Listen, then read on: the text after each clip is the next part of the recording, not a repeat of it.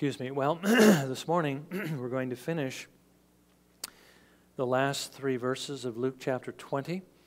And as I've already told you, it is a warning against the scribes and against, I believe, certainly the teaching, but also the example of the scribes, that they don't get led astray.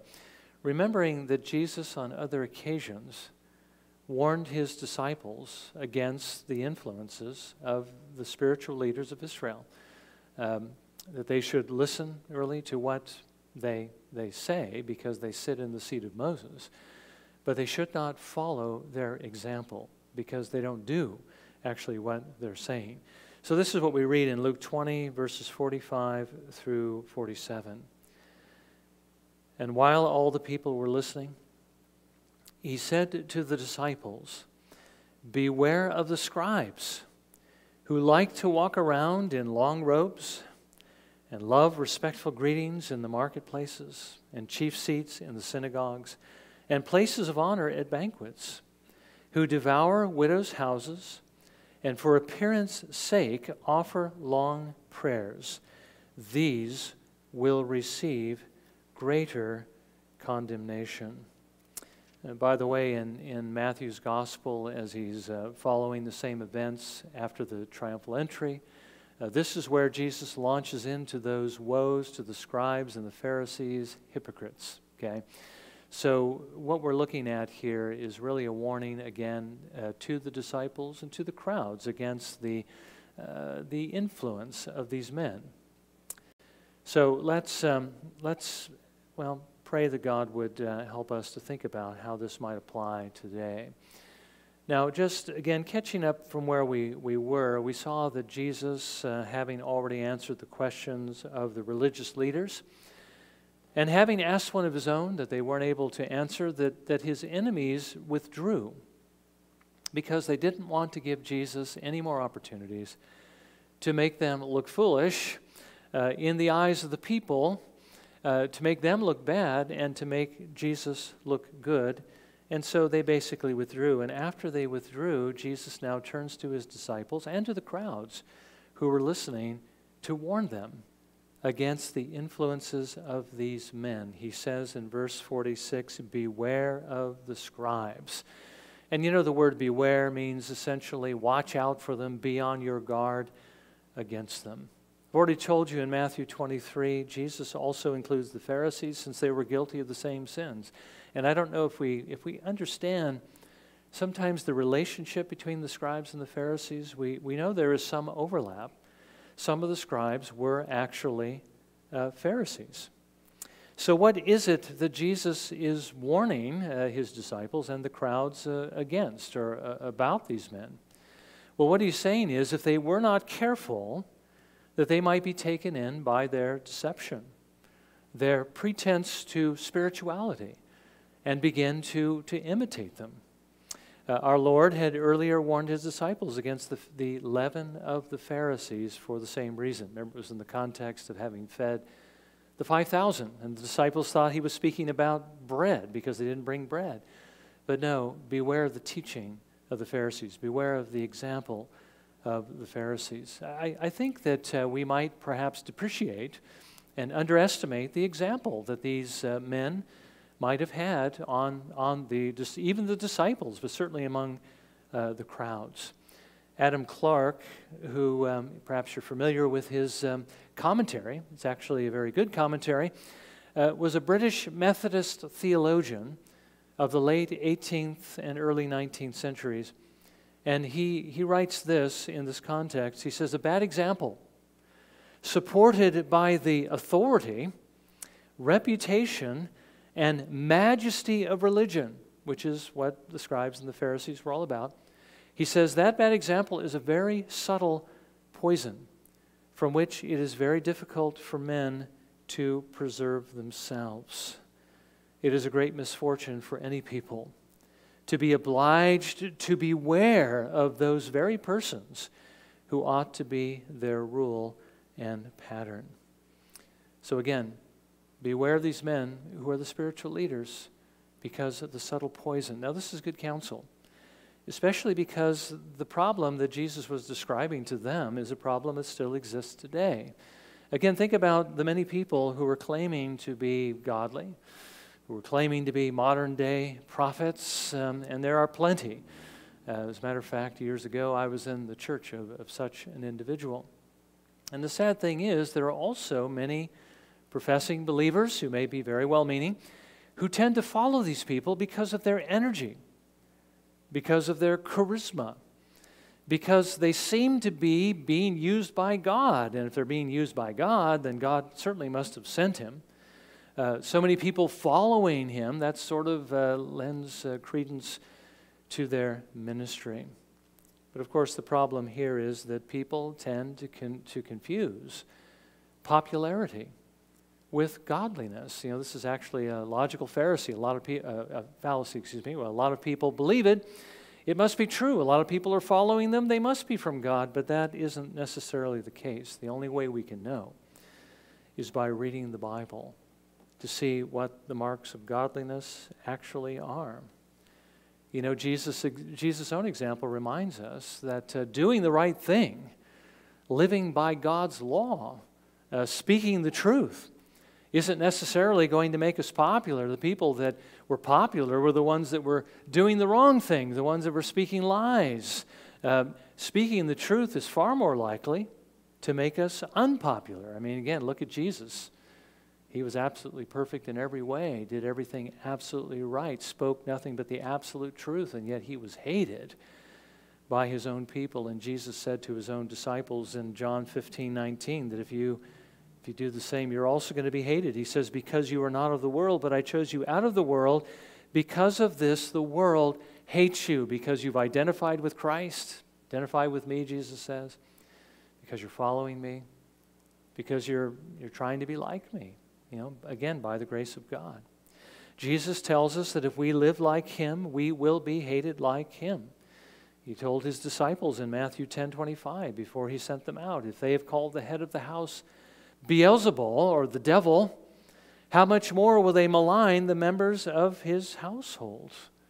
If you follow Jesus, you do the right thing, you're going to be hated. Now, our goal, of course, as Christians, is not to make people like us.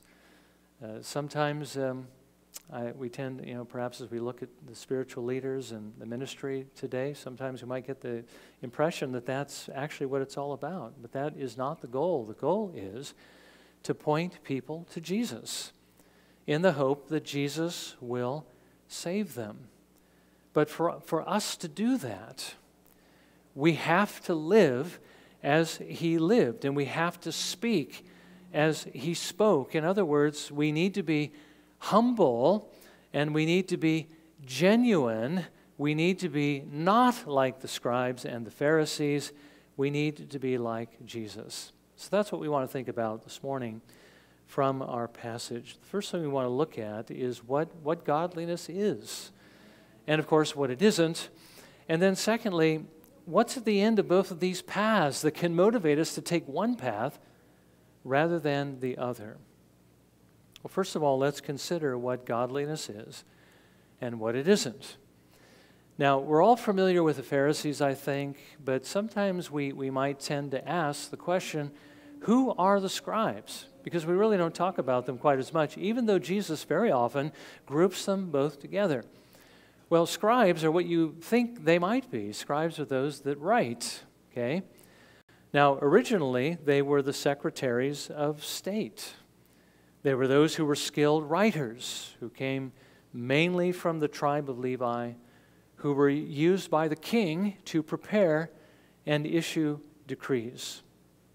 Now, apparently, they also did this on occasion for the prophets. Jeremiah, we know, speaks quite a bit about Baruch, and how Baruch wrote and delivered and read his prophecies to the officials of Judah and to the people.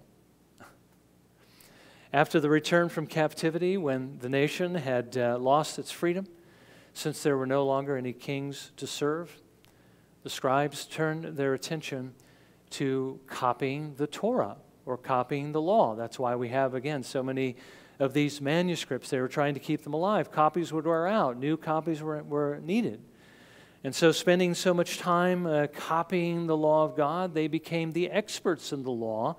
And that's why the scribes were also called the lawyers, and why they became also the teachers of Israel.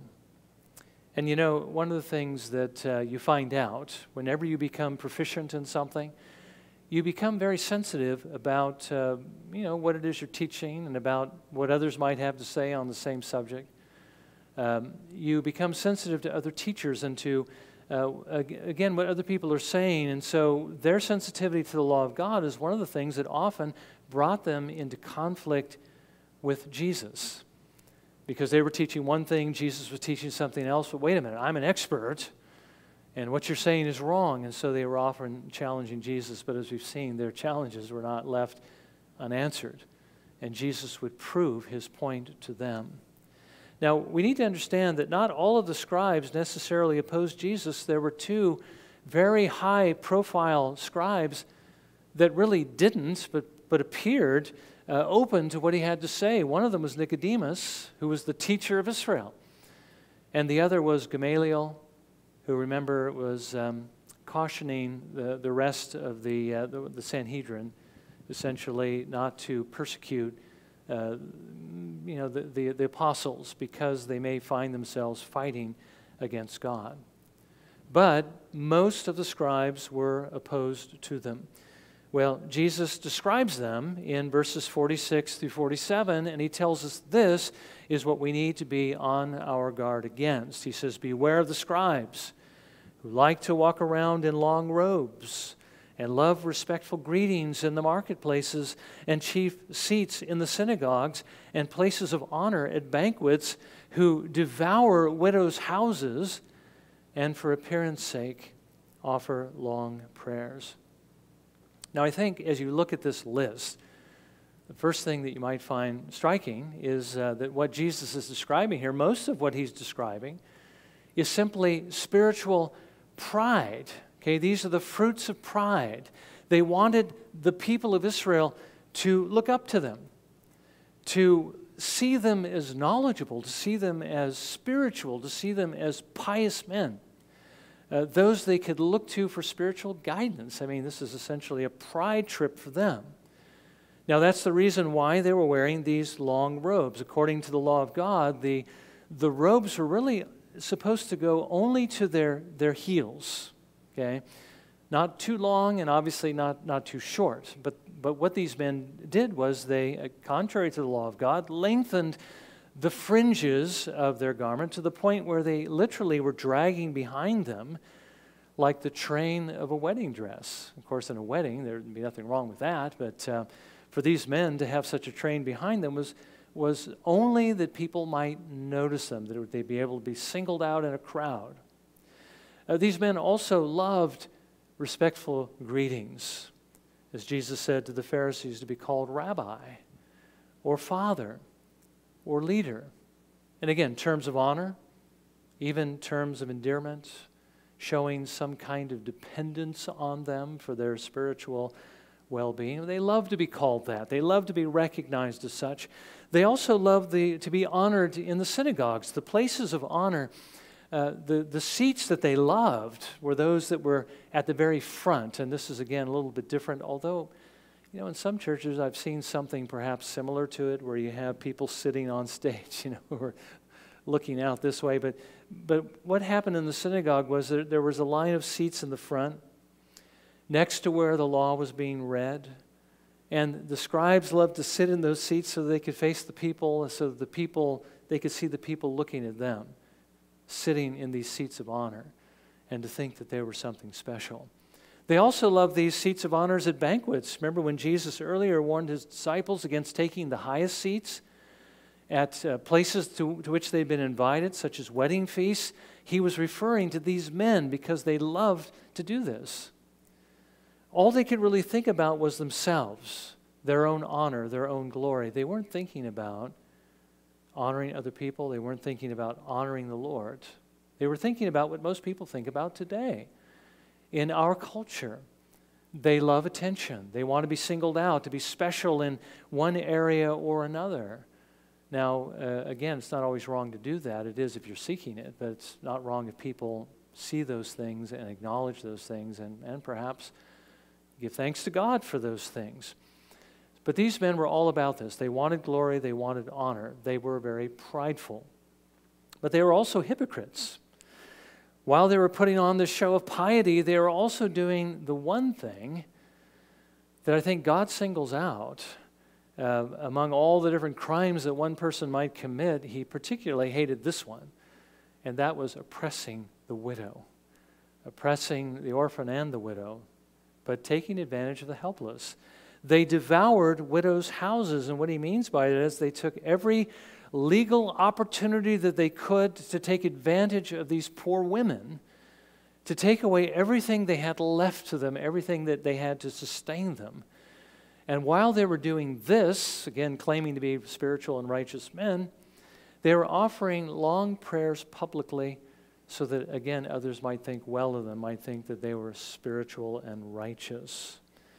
Now, this is what Jesus was telling the disciples and the crowds that they were to watch out for, that they not so admire these men and their office that they begin to follow their example. Again, we need to understand that bad examples, even if we recognize them as bad, if we look at them long enough, can still influence us. We need to be on our guard against them, especially asking the question, as we do of some who have such huge followings, how can what they're doing be so bad if so many people are actually following what they're doing? But again, we have to use the Scriptures to tell us whether it's right or wrong. We need, like someone like Jesus, right? We need a reality check, the one like Jesus gave to his disciples, so that we don't become enamored with them. Now, the problem is we don't have Jesus with us today. So how do we avoid this? How do we avoid being influenced by them? How do we avoid the hypocrisy and the pridefulness of these men? How do we avoid having this veneer of Christianity, this outward appearance of godliness, but really denying its power, really being no different from the world? Well, thankfully, the Lord has given to us something that takes his place, not just something, something and someone. He's given us his Holy Spirit, but he's also given to us his Word. And what he has given to us in his Word to be able to tell the difference between what is good and bad is the law of God. We need to do what James tells us in James 1:25, fix our eyes on the perfect law of liberty, because it is there that we learn what true godliness is. And certainly we need to see the Scriptures, and everything our Lord calls us to do is simply an extension or an application when it comes to commandments, when it comes to ethics, when it comes to morality. It is simply an extension of the Ten Commandments. So what can we learn from the law of God about what we should be as opposed to what we see in these scribes? For instance, what does God think about pride? Well, Peter tells us God is opposed to the proud, but he gives grace to the humble. God prizes humility, not arrogance, not grandstanding, not people trying to draw attention to themselves, but he loves those who become invisible, who serve others. So what does the Lord think about respectful titles? Well, Jesus said to his disciples, when he was contrasting again what the scribes and Pharisees are doing, pronouncing his woes upon them, he says, but do not be called rabbi, for one is your teacher, and you are all brothers. Do not call anyone on earth your father, for one is your Father who is in heaven. Do not be called leaders, for one is your leader, and that is Christ. What does he think about our trying to get brothers and sisters, or, to honor us like the people, the scribes did the peoples of Israel? Paul tells us rather than trying to gain honor for ourselves from one another, he says that we are to honor each other. He writes in Romans 12:10 this clause, give preference to one another in honor, which literally, he's telling us that there is one area in the Christian life in which we are not only authorized but commanded to try to outdo each other. And that is in giving preference to one another or in showing honor to each other. So rather than trying to get honor for ourselves from one another, we should instead try to honor others, to try to build them up and make them look better than we are, rather than really building ourselves up at their expense. What about going for the best seats at public gatherings? Well, it wasn't that long ago we read in Luke's Gospel, chapter 14, verses 8 through 11, what Jesus said about that to his disciples. When you are invited by someone to a wedding feast, or really any event, do not take the place of honor, for someone more distinguished than you may have been invited by him. And he who invited you, both will come and say to you, give place to this man. And then in disgrace you proceed to occupy the last place. But when you are invited, go and recline at the last place, so that when the one who has invited you comes, he may say to you, friend, move up higher. Then you will have honor in the sight of all who are at the table with you. For everyone who exalts himself will be humbled, and he who humbles himself will be exalted. Now, we do understand in today's context that if there really aren't places of honor so much, I would just suggest to you that if you're invited to a wedding, that you don't sit where the wedding, the bride and groom and the wedding party are sitting. And there probably aren't going to be people who are going to be moving you around too much, but I think you see the principle here. Don't seek for attention. Don't try to get people to look at you. Instead, we really need to get them to look at Jesus. The Lord wants us to be humble. And we know how much the Lord hates hypocrisy. Again, go to Matthew 23. Woe to you, scribes and Pharisees, hypocrites. The idea is, of course, putting on an act of holiness, when in fact you're really living a life that is sinful. What does the Lord think about taking advantage of widows? Well, obviously, he doesn't want us to take advantage of the helpless. He wants us to help them. As a matter of fact, James tells us that pure and undefiled religion, that which is true piety, in the sight of our God and Father is this: to visit orphans and widows in their distress, and to keep oneself unstained by the world. Sometimes we reduce Christianity to learning more facts, right? Reading more theology, learning more of the secrets of God's counsel and will and how all these things fit together. Sometimes we think it's made primarily of going to church, making sure we're faithful in church, or in just keeping the commandments. But we do need to understand that God wants us to come in contact with other people and help people who are in difficulty. And so as we become aware of these people, whether they be orphans or widows, and in those days the most destitute, the most helpless people, we need to do what we can to try to help them, not take advantage of them. And obviously our Lord doesn't want us to pray so that everybody can see us. He's not telling us that we can't meet for public prayer gatherings and it's wrong to pray in groups.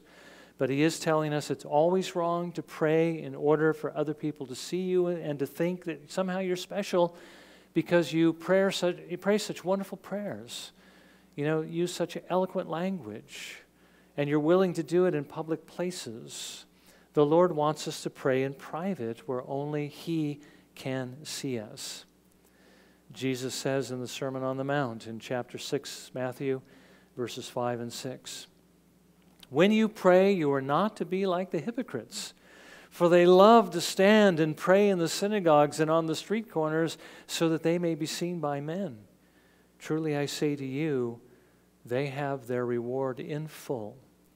But you, when you pray, go into your inner room, close your door, and pray to your Father who is in secret, and your Father who sees what is done in secret will reward you.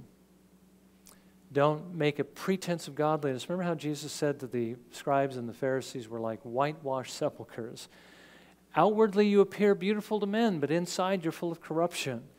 Jesus tells us the inside needs to be cleaned out. We need to be born again by the Holy Spirit. We need to be filled with the Holy Spirit. And as we do, as we are, then we will become what it is He calls us to become. We will follow the law of God from the heart. So Jesus tells us here that we need to be on our guard against the influences of those who are outwardly godly, but who inwardly are nothing more than hypocrites, so that their hypocrisy and their pride doesn't find its way into our hearts. On the other hand, we need to put on the Lord Jesus Christ, who was absolutely pure within, absolutely spotless outwardly, and make no room for the flesh in our lives. Remember, that was the famous passage that the Lord used to convert Augustine. Put on the Lord Jesus Christ and make no provision for your flesh with regard to its lusts. That's what Jesus is telling us. Don't look at the bad example. Keep your eyes focused on the good example. Now, secondly, we should be careful to do this because we need to remember what's at the end of each of these paths, the end of hypocrisy and pride, at the end of godliness. Jesus tells us that what's at the end of what the scribes are doing in verse 47 is greater condemnation. Now, again, I want you to notice he doesn't say just condemnation, not just judgment and destruction in hell, but he says greater condemnation, greater than others, a greater degree of punishment in hell. Now, Jesus said essentially the same thing on another occasion where he was reproving those that weren't listening to him, right? In Matthew 11, verses 21 through 24. He says, "Woe to you, Chorazin! Woe to you, Bethsaida! For if the miracles had occurred in Tyre and Sidon, which occurred in you, they would have repented long ago in sackcloth and ashes. Nevertheless, I say to you, it will be more tolerable for Tyre and Sidon in the day of judgment than for you. And you, Capernaum, will not be exalted to heaven, will you? You will descend to Hades. For if the miracles had occurred in Sodom, which occurred in you, it would have remained to this day. Nevertheless, I say to you that it will be more tolerable for the land of Sodom in the day of judgment than for you." Now listen, Tyre and Sidon were both very wicked cities. Tyre was basically singled out as so evil that the Lord ordained that the entire city would be torn down and even scraped off the land and cast into the sea. And we do know that when Alexander the Great laid siege to the city, that the people secretly they secretly left the city and they went out to a fortress that they had on an island just off the coast. And so when Alexander the Great finally broke into the city and he saw that they had escaped and gone to that island, he had the city torn down, cast into the ocean to build a causeway out to the island, and he still conquered them. But the word of the Lord was fulfilled. Tyre was completely destroyed. The citizens of Sodom, I don't think I have to say very much about them, were so evil that they wanted to violate, the men of the city wanted to violate the two men, or at least the two angels they thought were men, that had come in to rescue Lot. So we're talking about very wicked examples Jesus is bringing up. But he said it would be worse for Chorazin and Bethsaida and Capernaum in the day of judgment than for those cities. And the question is, why? And it's because Jesus said he did miracles there. He did miracles that proved that the word he was speaking was actually the word of God. But they still would not listen. The more one's, or I should say the greater one's privileges, the more will be required of them. The scribes were obviously very privileged men. They were able to spend so much time in the scriptures that they had become experts in the law. But because they had rejected what they had been given by God, their condemnation, Jesus says, ultimately would be greater. Now, Jesus is telling us that there are degrees of punishment, and it's based upon, what levels of privilege the Lord has given to us. And if we reject what it is that he has given to us, we will become even guiltier than those who never had the Word of God, even though they committed worse crimes, at least worse in a certain sense. I mean, really, if the men of Sodom had the Word of God, as well as those in Capernaum, I think Sodom would actually have been judged more guilty. The mitigating circumstances were that they were in darkness, while Capernaum was in the light.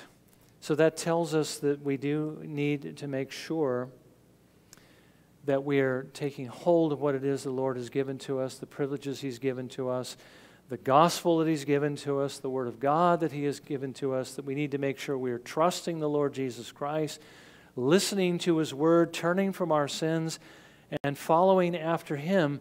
If we're doing that, then the privileges that He has given to us are actually working to our advantage. If we're doing this, then obviously these warnings against these cities, these things will not happen to us. But the other thing we need to bear in mind is this, that even as there are degrees of punishment in hell, there are also degrees of reward in heaven. That if the Lord has entrusted His Word to us and we've trusted ourselves to the Lord Jesus Christ, it still matters what we do. We still need to follow that example. What we do in this world is going to make a difference for us for all eternity, because there are also these levels of reward in heaven. Jesus tells us about places of honor that were not His to give, but for those whom the Father has chosen. And we need to understand that even though the Lord has chosen to give certain individuals places of honor, He's also ordained the reasons why they would be given those places of honor. Those gifts, those desires, those circumstances, that they would be basically His witnesses, would glorify Him in, that would get them there. Paul talks about more generically the rewards that we can expect to receive for the things that we do for Jesus, in following His commandments, in being servants, in humbling ourselves, the things that survive the fire that we build upon the foundation of Jesus Christ, that we will be rewarded for in the day of judgment. We need to be reminded that there is something at the end of the road for us. Again, the warning about not following the Lord is our greater levels of punishment, but the promise of greater levels of reward are what are meant to get us to go down the path of obedience. Once we come to Jesus, the work has really just begun. You know, we don't receive great reward just because we've trusted in the Lord Jesus Christ. We do receive the kingdom of heaven. We receive the new heavens and the new earth. That's all based upon the work of Jesus Christ, and those things are secure to us. But our personal position, as it were, our state of blessedness in that kingdom has to do with what we do between the time we're saved and the time that the Lord takes us to be with Him. Once we come to Jesus, the work just begins. And so now we are to devote our lives to the extension of His kingdom. And as we get the word out, and as we try to reach as many people as we possibly can, as the Lord uses us to gather His people together, the Lord does not have us serve Him for nothing. God will be a debtor to no man. Whatever we sow, we will also reap in due time, because God is gracious. He will reward us for the things that we do for Him. So this morning, I want us to be encouraged by the Lord, first of all, to be warned to avoid the people and the things. I mean, not just people, but the things that tempt us away from the path of the Lord, the things that would cause us to compromise, the things that would, not only just in the areas of pride, but and in the areas of hypocrisy, but any sin. Remember again what Susanna Wesley said to her children: anything that takes away your desire for spiritual things, to you is sin, and you need to avoid it. So let's avoid the things that will move us in the wrong direction and will set us back, and instead let's focus on those things that will move us ahead, that will allow us to put on the Lord Jesus Christ, that will, let's put Him on. Let's make no room for our flesh. Let's fix our eyes upon the Lord Jesus Christ. let's look at his example and let's study the law of God, make the law of God our delight and walk in it so that the things we do for the Lord's glory and even the things we do to provide for ourselves in life would be blessed by the Lord, would be prospered. It makes a difference what we do. It's not just a matter of simply trusting in the Lord. That is paramount to our salvation. But we also need to fight against, again, those evil desires. We need to fight against our flesh. We need to fight against the things that feed it. And we need to make sure that we feed, as it were, the Spirit of Christ within us. We need to use the means of grace. We need to obey the Lord and serve him. That is what the Christian life is all about. That's what the psalmist was writing about in Psalm 1. That's how the Great Commission is going to be fulfilled and how more and more people are going to come to know him and how more and more people are going to obey him is by our living holy lives. So may the Lord encourage us to put on the Lord Jesus and again to avoid those things that will lead us to compromise. Let's spend, shall we, just a moment in prayer, and let's ask the Lord to help us to do these things.